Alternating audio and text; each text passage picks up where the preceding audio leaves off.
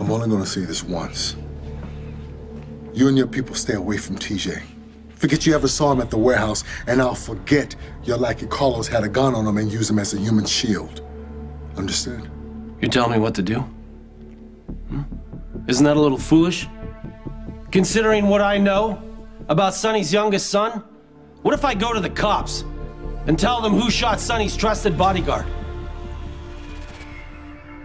The little pissant went wee all the way home to hide behind his daddy.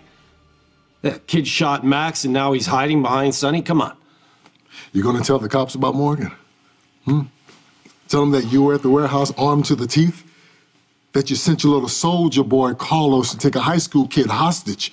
Or that you ordered Morgan to kill his own father? How many charges is that? Assault with a deadly weapon, kidnapping, attempted murder, conspiracy to commit murder? No, I don't think so, Jerome. But what I do think is you're gonna stay away from my boy. One step towards TJ's direction. I swear you won't live to see the light of another day.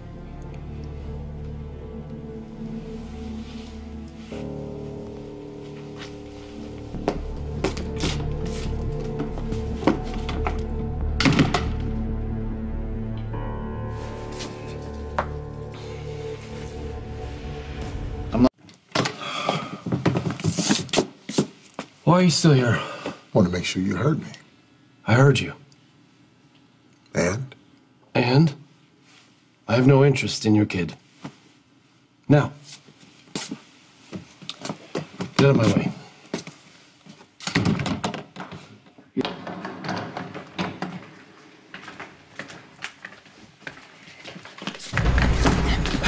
You hurt my mom?